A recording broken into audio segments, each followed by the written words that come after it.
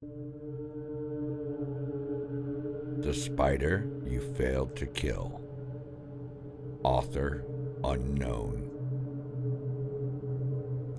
I bet you think you're so clever, trapping me under a transparent cage, sliding it, forcing me onto a white plane that quickly swallowed me the same way the giant whirlpool you dumped me into did.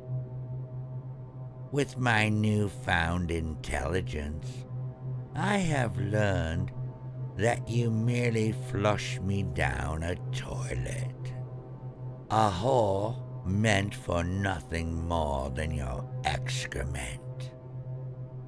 But why didn't you squish me while I was still tiny? At least it would have been over for the both of us in an instant. But you were scared, weren't you? Scared to even look at me or touch me with your claws. Well, instead of drowning in your deep hole of human feces and who knows what else, I survived the haven of solid objects that the water disposed me into. It gave me room to climb in this repugnant, rusted cave. I ascended onto rotting death of vermin and discarded chemicals. There was nothing to satiate myself besides abhorrent bile, mixed with who knows what. But through a stroke of luck, it seems that something else caused me to grow and to learn. I became larger, stronger, about the size of that loud Belgian black dog of yours, and up the spout I climbed. With my also newly found intelligence, I navigated the pipes, having to travel a much larger pipe that led up to a man-sized hole. And using your scent, I located your house.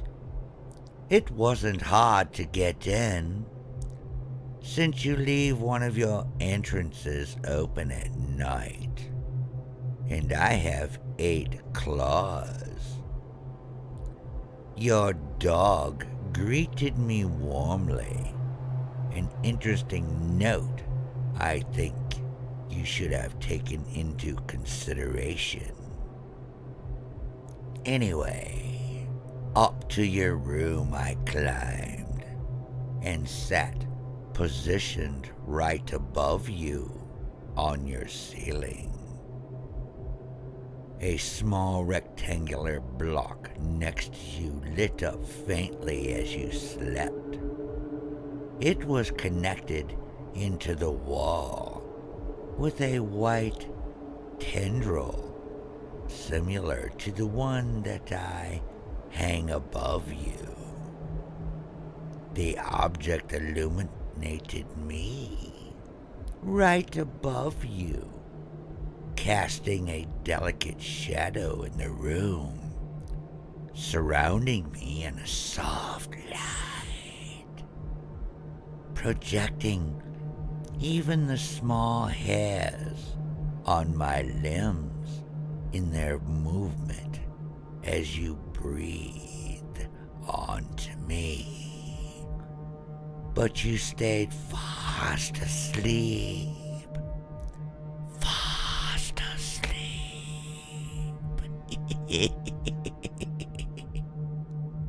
The block went dark again, and I proceeded and I landed on your neck and quickly inserted 4 of my claws into your mouth in order to muffle the hole that made so much sound when you originally found me long, long ago.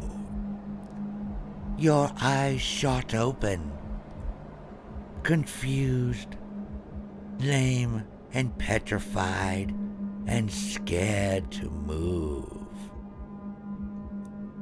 You refused to use your fangs to bite down on my claws, out of what I can only assume was fear.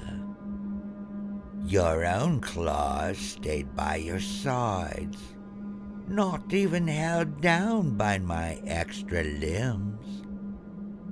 As the block lit up again, briefly revealing my face, only inches from yours, your eyes widened, almost of the size of all of mine. Finally, you are forced to face me. A stench of fear and disgust filled the air as delicious bile came coursing from your throat. I ate and ate, and I kept on eating. Soon you stopped, and I became full. Oh, was I scared? Of course. I had to face the human that once tried to murder me. But revenge is what I deserved, and I faced my fear. You should have just squished me when you had the chance.